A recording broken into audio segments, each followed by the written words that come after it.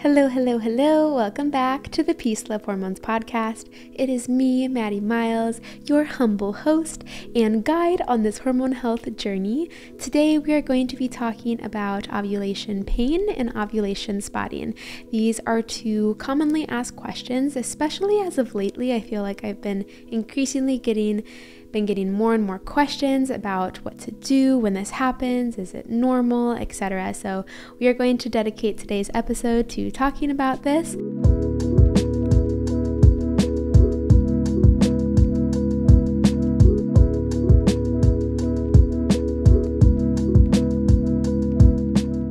Before we get into it, I want to, number one, do a nice deep breath together and give some Peace, Love, Hormones updates. So if you're listening to this on the go right now, obviously if you need your eyes open, keep your eyes open. But if you're sitting or if you're in a place in a situation where you can close your eyes, let's close our eyes together.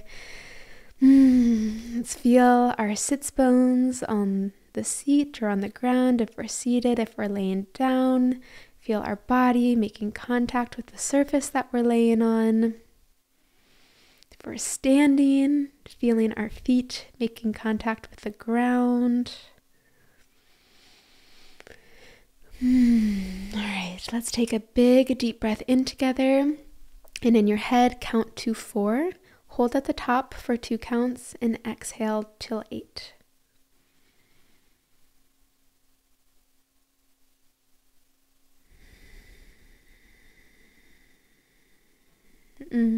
I used to start off my podcast episodes doing a deep breath at the beginning, and I don't know where along the way I stopped doing that, but I really want to get back into that because it is so nice.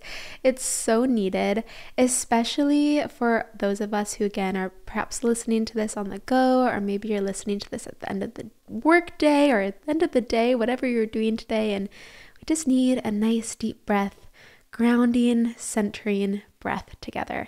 I know I need it because I feel like I tend to run around with, a bunch of things going on, and I have a lot of energy, honestly, no matter what point of my cycle I'm in. I feel like I have a really good amount of energy, perhaps more than the average person. So I always could use that deep breath. I'm about to be on my period, actually, that I'm recording this. And funny story, I tried recording this yesterday. This is actually my 3rd time recording this podcast episode. So yesterday, it was around 5:30 p.m., so way too late to be recording a podcast / YouTube video because your energy is much lower at that time of the day. So anyway, I'm sitting right here, I'm recording it. I got about 12 minutes in, and then I was like, you know what? We're going to restart this. No biggie. We're only 12 minutes in. The second take, I got about 36 minutes in, and then literally just got up and was like, I'm done. Turned off my camera, turned off my recorder, turned off all the lights in my office, went upstairs and started cooking dinner and needed to relax. So I am now doing this at 11:30 in the morning, feeling much more refreshed and slept really, really well last night. So take 3, 3rd time is the charm. In terms of Peace, Love, Hormones updates, I'm like, is there anything new that I need to give? A lot of y'all have been asking when my new cramp support formula will be releasing. So I created that formula spring of 2023. So we have the formula. It's all ready to go. It's powerful. I also use it here and there if I get cramps, just because I have like the unlabeled tincture form here from having created it myself. And I'm really excited for it to come out. I am intending and very hopeful that we will release the formula end of spring, early summer. We'll see. I'll keep y'all updated, of course, as always. It's really, really tough to release a new product. Not only does it cost, obviously, me financially to bring out a new product, but just all of the back end work and the operational work and fulfillment and the website and email and text flows, everything has to shift either a small amount, medium amount, or big amount when a new product is released. So nonetheless, I'm really, really excited for that time. And the formula is potent and medicinal and all natural and way better than any OTC or other alternative that has a bunch of chemicals and nasty stuff in it. So I really want to get this out there. I'm listening to you all. It will be there. out there soon enough. But thank you for being patient with me and understanding that it takes a lot to create something, to take it from idea to physical product to them actually having it within all of the systems of an e-commerce business. So we're getting there, I promise. Before we get into today's topic, I would like to read a Soothe review. I love to read Soothe reviews because, well, I just love to read them. It's really beautiful and empowering and exciting to read women's genuine experiences with taking my medicines, which is amazing. And it's weird to say my medicines, right? Because I don't own these herbs. Herbs come from Mother Nature. They're here. We live synergistically with them. But it is really, really beautiful to read these experiences that women have while taking the formulations that I've birthed and created into this world. So I love to read them myself. I usually get teary-eyed when I read them, and I love to read them for other women. That's why they're displayed on our website, because it can be very, very helpful to connect with women and to hear their experiences with various things. And of course, taking everything with a grain of potassium, because we are all unique individuals. But nonetheless, it's really beautiful and powerful to connect with women and to learn what's worked for them and what hasn't worked for them. So Miranda is the most recent Soothe review on our website, and she wrote, "Soothe, I've been a longtime listener of the Peace, Love, Hormones podcast." That's what we're on right now. "So I was very familiar with Maddie and her work. I got off hormonal birth control 3 years ago and will have fluctuations and imbalances. After a particularly bad stint of hormonal acne and mood swings in November, I pulled the trigger and ordered Soothe. I just received my second bottle and my skin has cleared up so much. Yay. My mood is balanced, and I have recommended Soothe to many of my friends and family members. Thank you for creating a solution to these imbalances." And then she wrote, "It is also important to note that diet, lifestyle, stress levels, water intake, and more also contributed to these imbalances. My journey has included lifestyle alterations, but this tincture has definitely helped." Yes, Miranda, you're so right. It's a holistic approach, hence why I have this podcast and my social media platforms to educate about all of the things when it comes to our overall mental, spiritual, physical well-being. But thank you so much for writing this review. I'm so happy for you, and thank you so much for spreading the good word to your friends and family as well. I do want to throw this out there. I've already talked about this before, but I just want to say it again nonetheless, that if you want to become an affiliate for Peace Love Hormones, you can do so by scrolling down to the bottom of the Peace Love Hormones website, clicking on affiliates, and you can become one. You can enter into our referral. I just mixed the two words together, affiliate and referral. You can become a member of our referral program, and you'll be able to share the love and get some love back by giving people 10% off their order, and then you'll get $10 for every order that uses your code. So it's a beautiful way to organically, naturally, authentically spread the love if you love Peace Love Hormones and the tinctures. So thank you again, Miranda, and thank you to everyone who's ever written a review. I love them. I read them. They're beautiful, and you're amazing. So thank you so, so much for spreading the love and the health and the positivity. Okay, so today I want to talk about ovulation spotting and ovulation pain, also known as Mittelschmerz. So these are two things that, like PMS, like, other struggles that women can experience during their cycles, may be common, but they're not normal. So common and normal do not mean the same thing. Something can be common in that it happens to a handful or many, many women, but not normal in the way that it's not something that we have to live with. It's not something that we have to endure. We can actually make changes to our lifestyle as a whole: nutrition, sleep, stress reduction, etc., herbal medicine, functional supplementation, to really help heal and rebalance whatever the root cause, the root imbalance that is occurring that's making these symptoms happen. So how the layout for today's episode is going to be is we're going to talk about, number one, why ovulation is important. We're going to talk about why ovulation pain occurs, why ovulation spotting occurs, what to do in the moment, especially more so for the pain if you're experiencing any pain or cramping, what to do in the moment to support that, and then what to do just in general in your life to prevent the ovulation pain and the ovulation spotting from occurring. Also, I must say, I've been getting a lot of messages was the catalyst for creating this episode and this YouTube video. I've been getting a lot of messages lately from women experiencing this. So I'm recording this now, January 30th, and I must say that usually the holiday seasons come with a lot of hormone and cycle irregularities for women. Now, again, this does not have to be a given, right? Like, we can still have very healthy, balanced hormones and cycles even during the holidays, but I just must say that this does happen a lot because of the stress that comes with the holidays and the travel and being with friends and family and different climates and it getting colder and darker outside because it's also the winter. Again, not for everyone. If you live on a beach somewhere, then that doesn't really apply to you.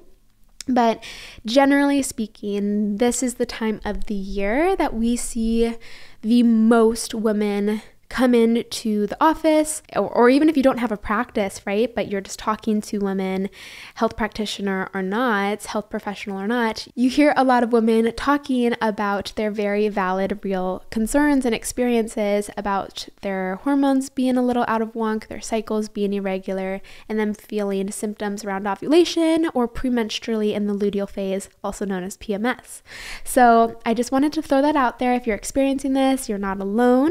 And also, there are plenty of ways to support yourself to prevent this from happening. And if it does happen every once in a blue moon, usually not a cause for concern. And most of the time, we can kind of go back over the last 4 weeks, anywhere from 4 to 12 weeks of our life, and really go inward and just question what has happened in my life that could be causing this? Is it stress from traveling? Did I move? Did I go through a bad breakup with a romantic partner, or perhaps even with a friend? Am I working through childhood trauma or any sort of trauma? What is going on in my life that could be causing any sort of hormone irregularities and cycle irregularities? Because at the end of the day, our menstrual ovulatory cycles are very, very powerful. However, they're also very delicate, especially delicate to our internal environment and to our external environment. And we all know, especially if you've been following me for a while and listening to my podcast, YouTube, and just following me on social media, that our external environment also has a direct impact on our internal environment, right? So our hormones and our organs and our systems and processes of the bodies, our cells. So that being said, that any sort of stress going on in your life definitely has an impact on your overall ecosystem, including your hormones and your cycles. So it's always worth noting, okay, has anything happened in the last 1, 2, 3 months that could be causing these issues that I'm experiencing now? It's good to just notice and to be in tune with yourself in that way. But we'll get to some other causes in a moment here. Ovulation, I like to refer to ovulation as the big bang of the cycle. And I'm definitely not the only person in the health and wellness space that refers to ovulation in that way. Ovulation is so important. You can still bleed and have a period without having ovulated. We see this very commonly with women who are on hormonal contraceptives that are primarily working by preventing pregnancy by shutting down ovulation, but they still may be having a withdrawal bleed. So really, ovulation, it's the most important part of the cycle. And it's hard for me to say that because every single part and phase of the cycle is very, very important. And we are changing on a physiological level all throughout the cycle. So to say one phase or one time is more important than the other doesn't totally resonate with me. But I will say that if I had to choose one, absolutely had to choose one, it would definitely be ovulation. So ovulation is this beautiful cosmic catalyst for the production of our hormones. It really sets the stage for our entire cycle because in the follicular phase, our estrogen and our follicle stimulating hormone are all increasing and ramping up to create, the follicles, which contain our ovum, our eggs, and to make all of that very healthy and strong. Again, this is a pretty basic overview. If you want a more in-depth, more scientific overview or in-depth view of how our hormones and physiology and psychology are all changing throughout our cycle, I have a podcast episode on this, at least one, actually a few. I do have an entire podcast episode dedicated to the powers of ovulation as well, so I'm just going to give a brief overview. But in the first half of the cycle, our hormones, certain hormones are increasing and working to prepare for ovulation. And then after ovulation, we create a temporary gland where we're actually, the corpus luteum, where we're actually producing then progesterone from that gland. And with progesterone comes so many health benefits. And that phase of the cycle is really preparing for pregnancy. And if you're not pregnant because you don't want that, and that all of the things that need to happen in order to fertilize an egg and have conception didn't take place, then we have our period and the cycle starts over again. So our cycles are life-giving. Even if you don't want to have a baby, it's life-giving and energy producing for us. And it really is this beautiful cycle, also known as the infradian rhythm. It's an internal biological rhythm cycle that governs and changes our metabolic function, our neurology, our, just so much, like our zest for life, our creativity, our ability to socialize with people, our ability to reflect and go inwards and have this heightened sense of intuition that happens around the menstrual phase. So the cycle as a whole is so beautiful and powerful, and ovulation is incredibly powerful. And ovulation happens so that reproduction can happen if that's wanted, right? Not everyone wants that right now, and that's totally okay. I'm not a mom. I want to be eventually, but I don't right now. But that being said, that is the primary function of it, is to reproduce. But again, it's what gives women and females this life, right? And this energy, because it helps with the production of our hormones. It is the production of our hormones. So that being said, ovulation happens. So during ovulation, one of the follicles, the dominant follicle, I talked about before, during the follicular phase, all of these follicles are growing and stimulating thanks to FSH. FSH lowers, LH increases to be able to give that signal for one of the dominant follicle to rupture, release that egg, gets swept up, travels down the fallopian tube and into the uterus to wait for sperm to potentially fertilize it. Again, if that is the goal and in the intention by both parties.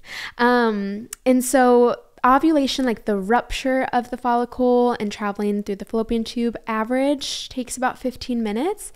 The egg stays alive for 12 to 24 hours. And then sperm can actually stay alive in the reproductive tract if you have unprotected sex for about 5 or so days before that. So we're really looking at a time of being fertile per cycle of about 6 days or so. So it's really not a long time, which is why I love educating on cycle tracking, your basal body temperature, cervical mucus, cervical position, etc. Because it really does help us to, number one, just understand where we're at in our cycle, and it can help us conceive if that's what we want to do, or stay away from that if that's not what we want at this time in our life. So that's ovulation. It's incredibly important. It's more of a transition, honestly, than a phase, and it's wildly, wildly powerful. So ovulation pain, it's different for every woman. So for some women, it may feel like a little pinch. For some women, it's like a really extreme cramp. Some women, it's like this dull pain and cramping all throughout the day. So bioindividuality, right? Everyone is incredibly different. But ovulation pain is also known as Mittelschmerz, and it really arises from the physiological changes that accompany the release of an egg from the ovary. So it's like what I was just talking about, right? Like the rupture of the follicle, that can actually produce some discomfort and even pain for a lot of women. A little perspective shift here. It's pretty cool that we can feel, not all of us can, but some of us can really feel when that process is happening, like the rupture of the follicle to release the egg. I mean, that is just magical in my opinion. So obviously we don't want to be in pain, right? And we will address that and what to do later on in the episode. But I just want to give some idea of as to where that pain is potentially coming from. It's from the actual release of the egg from the ovary, right? Why this may cause pain and why it causes different levels of pain for different people is that rupture and the traveling of the egg can cause some irritation of the peritoneum. The peritoneum is the membrane lining of the abdominal cavity. So also, side note, we're going to get into this next with the spotting, but this also, like the same exact process, can release a little bit of fluid, aka it can release a little bit of blood. Also, our hormones are just incredibly high during this phase. Not progesterone, but estrogen, testosterone, because yes, us women, we do produce testosterone, not nearly as much as men do, but we do produce a little bit, and it's around ovulation. So we have estrogen rising, testosterone, we had follicle stimulating hormone rising. Until then it switches with luteinizing hormone, and then FSH goes down and LH, luteinizing hormone, starts to increase. So a lot of hormones are increasing, decreasing, increasing again, and going on throughout our entire cycle, but especially around ovulation. So I always go back to the liver and to the gut because we need to address inflammation within the body, and we need to address how your hormones are being produced and utilized, metabolized, and detoxified and excreted from the body. All of these are very, very important to address, and again, we'll get into that later, but that's some idea of why the ovulation pain may be occurring. It's from the actual physiological process of your follicle rupturing and releasing that egg. Now, we already said this, that sometimes that process also causes some mild spotting. It's usually like light pink blood, and it could also be darker brown blood. So again, everyone's very different. It could also be different. Like maybe one time you have ovulation spotting and it's light pink, and then like a year later or 6 months later, you have it again and it's brown. So it's different, right? Our bodies are forever changing. We're not these robots. We are very much alive and forever adapting and getting different signals and cues from our internal and external environment that, really kind of run the show and dictate the symptoms that we receive. So aside from the actual like rupture causing some fluid discharge, including blood, which I just want to state for our period and for spotting, both of those bloods aren't pure blood. It's actually a big mix of other fluids and like water and mucus as well. So it's not always straight up blood. Just a little tidbit to notice. But also why spotting can occur is because we have, like I said, all of these hormones that are increasing, and the dramatic increase and decrease of hormones, especially post-ovulation, because a lot of women are actually experiencing this spotting right after ovulation has occurred. And we know that after ovulation occurs, these high levels of estrogen and testosterone really plummet and decrease, especially testosterone and luteinizing hormone. So we have like a lot of these hormones that decrease, right? Like follicle stimulating hormone decreasing right before ovulation, then right after ovulation, estrogen, testosterone, LH are all decreasing, and then progesterone, will start to kickstart the production. But these hormone changes in and of itself, the dramatic increases and decreases, can cause this spotting to occur as well. So what do we do to support that? Again, we're about to get into that, but definitely liver and gut support, because those are the two main organs for, making sure that we have very healthy inflammation levels, healthy detoxification and elimination, how we're actually like utilizing and packaging up our hormones. Now, this is a discussion for another time as well, but also talking about ATP production and cellular health is very important too. So that's something that I always include. And even if it's just a little bit, like just to mention it, I like to include like liver health, yes. Gut health, yes. Of course, brain, cognitive, neural health is super, super important. Thyroid health, all of these things are important, but what run these organs that operate these systems are cells. And how do we take care of the cells so that they can receive this information properly and they can execute these functions properly? Well, it's all about the mitochondria. So mitochondria health, we'll get into how we can do that, but it's definitely a holistic approach via nutrition, stress reduction, sleep. You can add some infrared sauna in there as well, herbal medicine, etc. I always ask women to do a little bit more dig work on like if they are presenting some symptoms, to really get clear at where they're at in their cycle. Because, for example, maybe this spotting is happening midway through the luteal phase and it's not actually during ovulation or right after ovulation. So it's super helpful for me or any practitioner that you're working with to really get a full picture and deep insight as to where you were at in your cycle when these symptoms occurred. And if you want to start tracking your cycle, the best way to do it, not just in my opinion, but we just literally see from the statistics and the research, is the symptothermal method, which is a branch of fertility awareness, and that will help you to track and confirm ovulation and just overall get a better picture of where you're at in your cycle, so that you can relate symptoms to the parts of your cycle. So we know, okay, well, you're midway through the luteal phase, so that's actually normal, and let's check your progesterone levels. Are progesterone levels too high or too low? And how is your estrogen in the first half of the cycle? But also, like, I don't mean to say all of that to stress you all out and to like kind of throw a bunch more more stuff on you and say like you have to run tests. I do love functional labs, but I don't think that they're always necessary. And especially if there's a financial constraint, there are definitely a lot of things that I would do first to see if we can just correct the issue, because our hormones and our cycles and our bodies and our minds respond really well to nutrition, to more sleep, to cutting out the stuff that impairs our body's functioning, such as like alcohol and excessive caffeine and stress. Managing stress and herbal medicine and other sort of like lymphatic drainage, such as like sauna, which also infrared sauna helps your cellular health as well. There are just so many things, is what I'm trying to say, before we have to test, right? But if you want to test, then myself or plenty of other practitioners are more than happy to run those tests with you and to help you interpret them. So if you're feeling that discomfort and that cramping in the moment, I have found that heat therapy really works. So if you want to get any sort of heating technology, it could be an infrared light, it could be a hot water bottle. Be careful because, number one, preferably don't use plastic. So use glass. I'll even sometimes just like make a cup of warm tea and just place it on my stomach, cramp or not. Like it just feels good to have warmth in our womb, uterus area, region. So and gut too, like all in that area. It feels nice to have warmth and not cold. So it could be a warm bath. It could be dipping a cotton washcloth or towel into hot water, letting it cool slightly so it's not boiling hot, and then putting it onto your stomach. It just helps to relax the muscles, improve blood flow, and reduce discomfort. Also, some herbal pain relievers that I love are cramp bark is really, really great. If you are experiencing a cramp and discomfort, to take some cramp bark.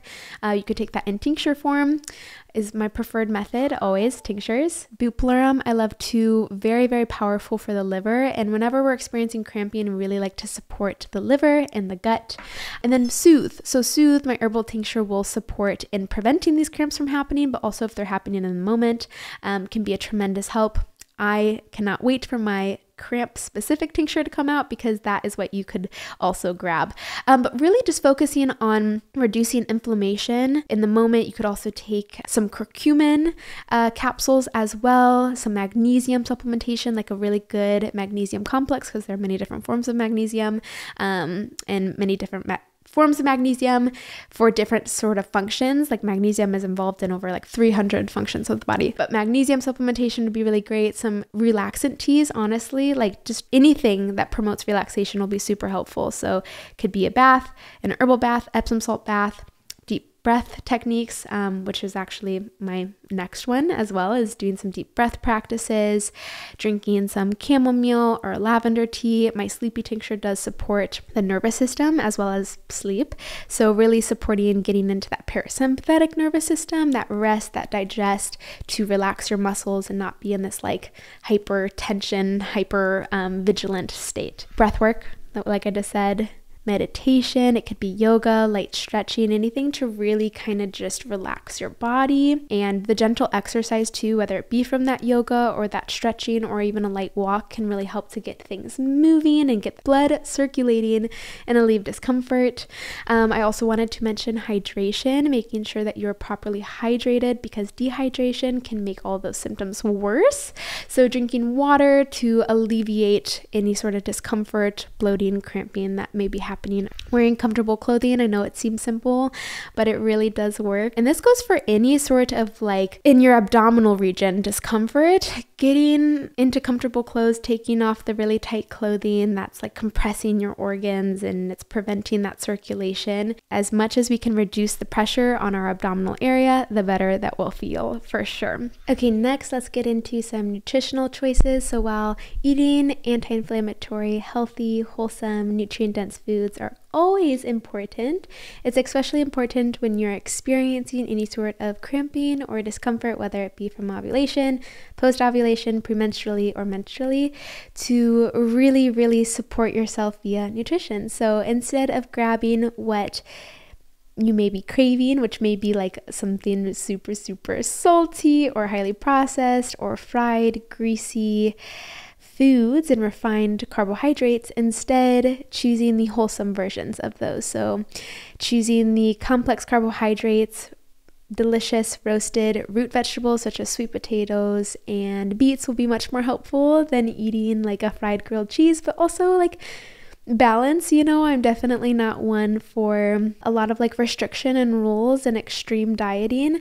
I definitely just live by the principles, well, for myself and for anyone and everyone who works with me through my private practice, to choose the wholesome options that are going to support your body on a deep cellular level so that you don't feel whatever symptom you are currently experiencing. So avoiding the very inflammatory foods such as the processed seed oils such as canola oil and vegetable oil, and choosing healthier oils such as olive oil, that's organic and extra virgin, avocados, nuts, seeds, omega-3 fatty acids. My favorite sources are wild-caught salmon and wild-caught smash fish, which is an acronym for salmon, mackerel, anchovies, sardines, and herring.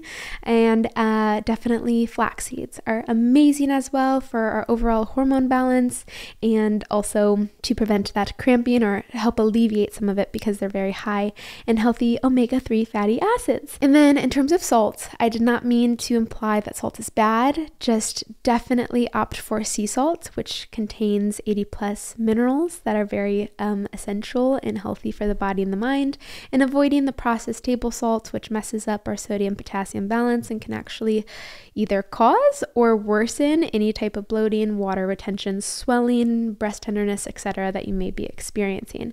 Food can truly be our medicine, or it can make us sick. So I always like to aim for the medicine side. And every once in a while, sometimes you're traveling around in Europe and you want a delicious pastry, and go for it if you can. Again, bio-individuality. Some people can't even just have that one pastry because they're celiac or have autoimmune and it flares up when they eat gluten or dairy, etc. So bio-individuality always. I will always be talking about that, preaching it, etc. because I think there are so many people out there. In fact, I know there are so many people out there in the health space who think they have to take this very polarizing, extreme side and stance on things, and I'm just not like that.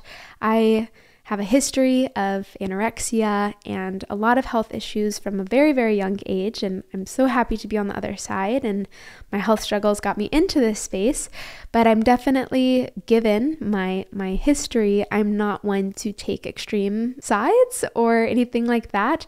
I'm just all about information, education, empowering everyone to make the best decisions for themselves. And then lastly, I want to talk about some topical solutions. So if you are experiencing any sort of cramping, aside from like that heat that you could put on to help alleviate some of that, I really recommend castor oil packs. So I love castor oil packs. There are pelvic packs. You can put it around that region in your womb and your uterus. You can put it over your liver to help with liver detoxification. You can put one over your thyroid to help with your thyroid. You can actually put them on your breast as well if you're experiencing breast tenderness, to rub some castor oil on your breast and then wrap the pack around it.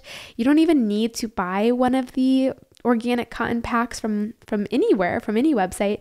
You could also just use like an organic cotton flannel or organic cotton t-shirt that you don't mind getting stained with castor oil, because that will happen. I also love to put castor oil on before I go into the sauna. Now, be careful, because again, especially if it's not your sauna, you don't want to get that everywhere, but to rub a little bit of castor oil over your liver, at the very least to do the liver, even if you're really focusing on, let's say, your breast or your thyroid or your pelvis and your womb and your uterus, to always also have one over your liver to support with the detoxification of whatever is going to be moved in those other areas and organs of the body. But I love also a ginger compress if you're feeling that cramp. It's super, super easy to make. Ginger is very, very anti-inflammatory, hence why it's in 2 of my 3 tincture formulas. Very anti-inflammatory, amazing for the body. The more we can reduce inflammation, the more healthier we will be as human beings in general across the board. So you can just simply infuse some grated ginger and then put it into hot water, and then apply a cloth or soak a cloth in that and then put it on you. That's one way. A lot of people also just mash up ginger, will put it directly over wherever they're experiencing the pain or the cramp, and then they'll wrap something warm around it. It's not absolutely necessary to wrap something warm around you, but it's just better because it helps to open up those pores, those follicles, and to really get the medicine in there. So I recommend doing something warm. But calendula cream as well, which you could buy online from a reputable herbal brand, or if you have a local herb shop, to go into there and ask for some calendula cream. It's also anti-inflammatory. A green tea compress you could do as well, as it's anti-inflammatory and has very soothing effect on breast tenderness, cramps, etc. But really, I find that what is super, super powerful if you're experiencing a cramp, again, ovulation cramp or cramp and pain outside of ovulation, to do the heat. I love getting into a warm bath or into a warm shower. If I don't really have the time, the space, the energy for a bath, then I'll just get in a warm shower or put a little warm compress over myself. I love using the castor oil, so that was number 2.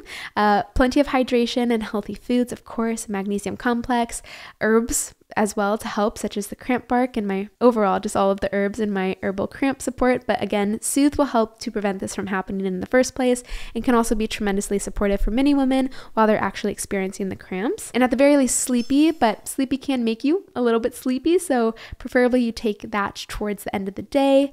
It does not have a sedative effect on everyone, so I do have a bunch of people that I know. For example, one of my friends is a naturopath doctor. She loves taking sleepy whenever she feels stressed, even if that's at 10 in the morning, because it doesn't make her actually like sleepy. It just makes her calm and relaxed. And I have one final thing to say on that note of, if you're feeling any pain, discomfort, cramping, etc., to please just take a step back from whatever you're doing and try to the best of your ability to rest. I know it's very hard to do that in today's world where everything is so fast paced and it's like go, go, go, go, go all the time. But if you're feeling discomfort, let your body know that you are going to take care of it on a deep, deep level by actually taking a step back from whatever you're doing and getting in some rest. This will also help to build some more trust between you, your body, your hormones, and your cycle, letting your systems know that when it does need support, you will be there to give it that support. Okay, now let's get into how to prevent this all from happening to begin with, right? Because ideally, if this doesn't happen, again, every once in a blue moon, pretty normal. It's okay if this happens every once in a blue moon because stuff happens, life happens, and travel happens, and stress and moving and all these things happen that have an impact on our cycle. But we can take a proactive approach to minimize ovulation-related discomfort, and everything that we're going to talk about is just going to optimize your health in every single way. So it'll prevent all sorts of discomfort and symptoms, ideally. Number 1, hydration. So we talked about this before, but most of us are not drinking quality water. So I am a big advocate for drinking spring water. If you can buy spring water from a local source and or buying it in glass bottles, like Mountain Valley Water is one of my favorite brands to get that spring water from. I cannot recommend that enough. You can also opt for reverse osmosis. You do not need to even invest in the super expensive reverse osmosis machine. You can just buy glass water jugs and go fill it up at Whole Foods or another health food store that has a reverse osmosis filtration system. And then I just recommend adding some minerals back into it because reverse osmosis is pretty depleted of the minerals through all the filtration that it goes through. Some other options are you could get an entire home system, filtration system. Radiant Life has a great one that's for the entire home. They also have one that is called the Direct Connect Plus, and you can directly connect that to your kitchen sink. None of this is sponsored, by the way. These are just things that I actually do use in my life or have used. So another option, which is something that I have used in the past, I don't currently use it. It is in our garage in case we do ever need to use it one day, but a Berkey water filter. Again, it's not the absolute best filter, and I highly recommend adding some minerals and structure back into the water. So first things first, I think spring water is the best, but if you can't, getting a really high quality filter, Berkey water filter, one from Radiant Life, that's either for a specific sink or it's for the entire home, or actually going to the store, filling up water jugs with reverse osmosis, and then adding minerals back into all of those options, except for the spring water. You don't need to add minerals back into it. It has a very high mineral content. So hydration is very important, and quality hydration, just like with the foods that we eat. So nutrition is very important, and it's very important to understand and to recognize that one specific food could be 100% natural in its pure form, such as a fruit or a vegetable, or maybe it's it's dairy or whatever it is, it may be in theory a natural and healthy food, but perhaps it's not healthy for you. And this is where bioindividuality really is important, because everyone has very different systems. We have different genes. We have different things going on in our life. We have different health struggles and triumphs. And not every single food, even if it is 100% natural, it may not work for us. So that is where I think that social media can get a little tricky sometimes, and a lot of practitioners and health experts and influencers can really get into murky waters, because nutrition as a topic is a very broad, complex topic. And I talk about nutrition a lot on my podcast, now on YouTube as well, and on social media. And I fully acknowledge that every single time I even talk about nutrition, that I'm talking about it from a very generalized, brief overview place. So there are always nuances to everything. Again, someone may do really, really well with raw dairy. This is like a prominent example that I see.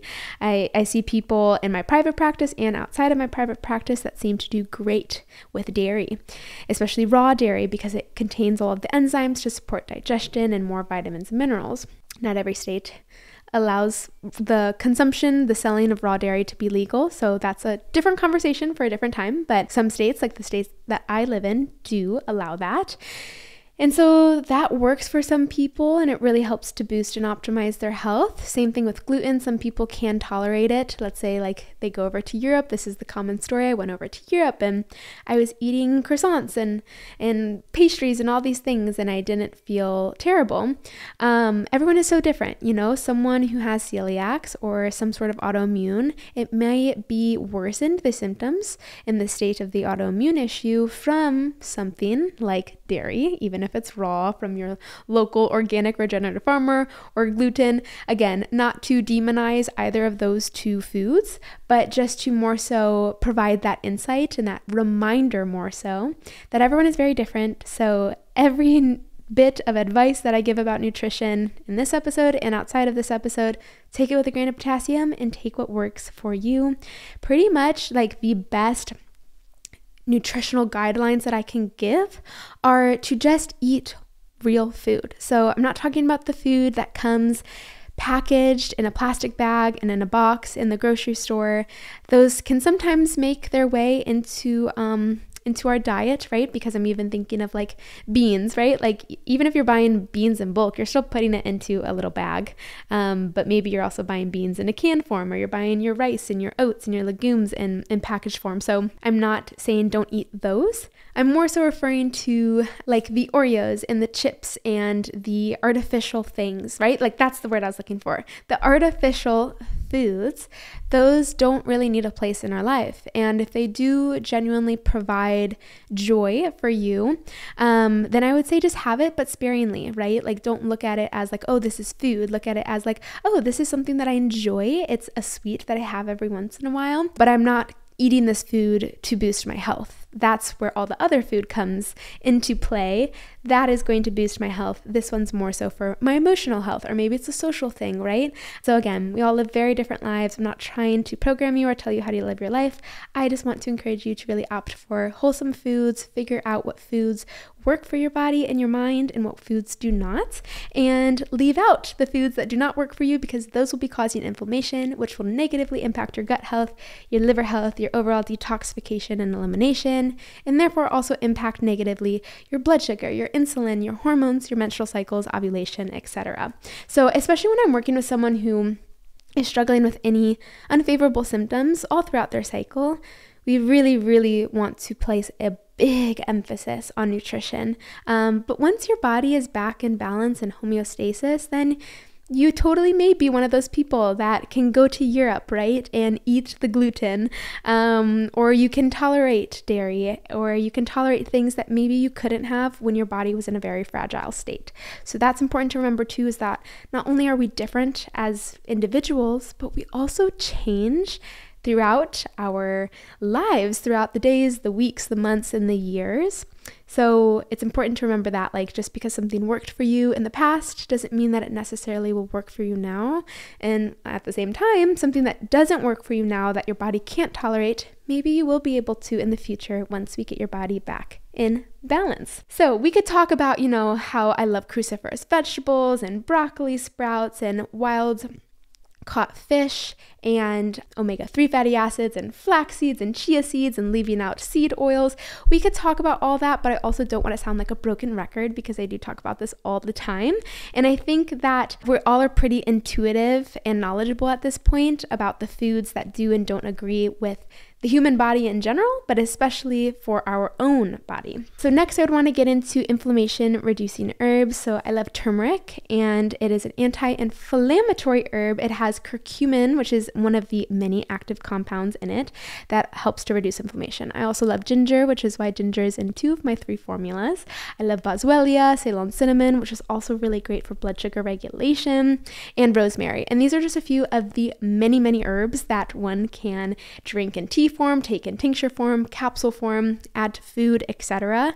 that will support in reducing inflammation. Again, there are so many. If you want to go look into some other ones, whether they're culinary herbs and spices or you're taking them in a more supplemental form, I highly recommend to go do some more digging into that. I kind of just wanted to give a few of the very, very common popular ones that I also love. So those were those. Next would be limiting alcohol consumption. Don't be mad at the messenger. Alcohol is not a health food. I don't drink. I'm not sober, but I just don't drink alcohol. I don't feel well. I have a double MTHFR genetic mutation. So for me, alcohol really, really does not work with my body. It doesn't really work with anyone's body, but especially not mine. And we just know that alcohol causes stress on the liver and on the gut and increases inflammation. It wonks blood sugar out of balance, which also negatively impacts insulin sensitivity, especially when we're talking about this in the long term. So having a glass of wine, organic wine, once in a blue moon impacts the body and the mind very differently than drinking multiple times a week, or even worse, every single day. So I give a loving reminder to do a little tune-in check-in about how your alcohol habits are and how those may be contributing to any negative symptoms. And let me just tell you, as someone who does not drink, but someone who is still very social and loves to go out and be social with friends, I don't really go to bars because that's not really my vibe, but I love to go see live music. I love to go to like house parties of a friend that I know, or dinner parties, or just sometimes I just want to go out and dance because I'm a dancer and I love it. And it's so amazing to move your body and move your hips. But I don't drink alcohol and I still have so much fun, arguably more fun than the days that I did drink alcohol. So just some food for thought there. And also, I feel like I have surrounded myself unconsciously, honestly, with a bunch of people who also don't drink alcohol. So we have fun together. Next is regular exercise. Contributes to overall health. It supports your liver. It helps to reduce inflammation. It does all these wonderful things. So my little recommendation tidbit on exercise is to cycle sync your workouts to further support your overall health and well-being and your hormone health and your cycle health. Next would be getting adequate sleep, prioritizing not just getting enough sleep, but quality sleep. So making sure that you're getting enough REM sleep and deep sleep. Those are 2 separate things every single night. Making sure that you're getting into bed early and around the same time every single night. Our body and our circadian rhythm thrives off routines. So if you could get into bed around 30 or so minutes of the same time every single night, that's preferable. The earlier you can get into bed before midnight, the better. Then you'll kickstart these physiological processes that happen when we sleep, such as cellular repair and rejuvenation, liver health and detoxification, our cognitive, neural health, everything starts to rest and heal when we are in that deep parasympathetic state when we sleep. So I cannot recommend enough to start prioritizing sleep. It's free to do so, and you can start doing it ASAP, which is amazing. You don't have to wait for anything to come in the mail. You can just start it right away tonight. I did suffer from insomnia for most of my life, so I know that it's not always just easy to just get to bed early and sleep well. So I do have an entire podcast episode and plenty of resources for you all on creating a nighttime routine to be supportive of sleep, things that you can do throughout the day to support sleep, and herbals and supplements that you can take to also help calm your mind, calm your nervous system, and to sleep super deeply. Next would be manage stress, which kind of goes hand in hand. I used to say work on stress reduction. I don't really say that anymore. Instead, I just say manage stress. So stress management, because sometimes we can't control the things that are obligations in life, right? And sometimes they can be stressful. Earlier in this episode, I was talking about how the holiday stress, such as like traveling, right? Like it can be a positive stress, but still stress in the body. So managing stress isn't about like trying to remove things from our life. It's more so changing our perspective and our outlook on the things and people and situations in our life, and also taking care of ourselves to help build up our stress resiliency through meditation, through breath, through exercise, through nutrition, through herbal supplementation, because herbs support the body and they help to optimize the systems and the organs and the immunity of the body. So all of these things that we can do to help us manage our stress. And then I want to talk about supporting your gut health, which everything that we've already talked about does support your gut health, but I also want to place an emphasis on staying regular with bowel movements and having anywhere from 1 to 3 bowel movements every single day. If you're ever going a day without a bowel movement or going a day without a complete bowel movement, which you'd definitely be able to feel, then I cannot recommend enough to, again, address all of these things that we've been talking about: nutrition, lifestyle, stress, all of these things, and figure out what the root cause of your constipation is, and to really work at it from a natural level. Include some herbs in there that help with bowel health and bowel motility, and to work with a practitioner who you really vibe with to help correct that. Constipation is also on the list of many things that I've dealt with throughout my life, and I do not anymore.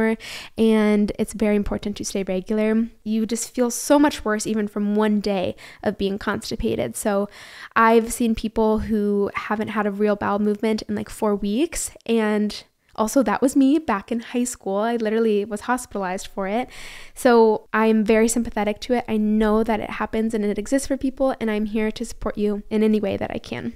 Maybe we'll have to do a whole podcast episode actually on like constipation and bowel health. And then last but certainly not least, and also certainly not a requirement, saunas. So I recommend sweating in general 4 to 5 times a week. I love saunas of all sorts because it really helps your body to sweat a lot, more so than just like a little like boob sweat and, you know, some like armpit sweat from a workout. It really helps to really purge anything that has been moving and processed and metabolized by the liver and your lymphatics. It really just, it supports your entire system is what I'm trying to say. So if you could get in a sauna, that would be amazing. If you could get in an infrared sauna, even more amazing. And I know that infrared saunas are quite an investment. So my recommendation would be to go find a wellness studio or a gym near you that has an infrared sauna.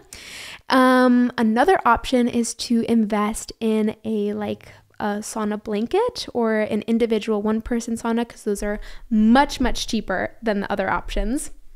And I have my own personal recommendations and favorites that I use linked up on my website. I have an entire page dedicated to Maddie's favorites, and it's a list of things that I love and I use, whether it's daily, weekly, monthly. Like, I actually use these products and I love them. So I get asked all the time, like, where's my rebounder from? Where is my lymphatic vibration plate from? Which, by the way, it's not called a lymphatic vibration plate, it's a vibration plate. I just call it a lymphatic vibration plate because it helps to stimulate those lymphs. I have links to like the pots and pans that we use, red infrared lights that we use because we have those around our house. I have links for like everything. And if I'm missing anything, just send me a message on Instagram and I'll add it to the website. Like if you see me using something a lot that you don't see a link for on the resource page, let me know and I'll add it. Alrighty, everyone. I think that's all I have to say today. I want to thank you all so much for tuning in to yet another podcast episode and YouTube video for the Peace Love Hormones channel. What we talked about today is, number one, the importance of ovulation and the importance of our cycles as a whole.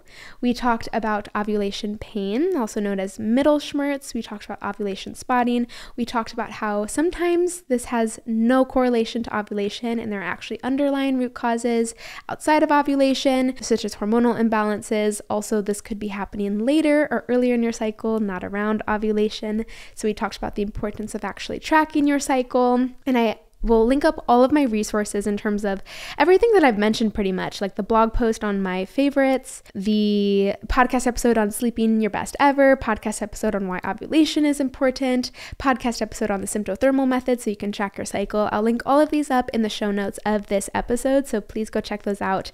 All of the links will be there.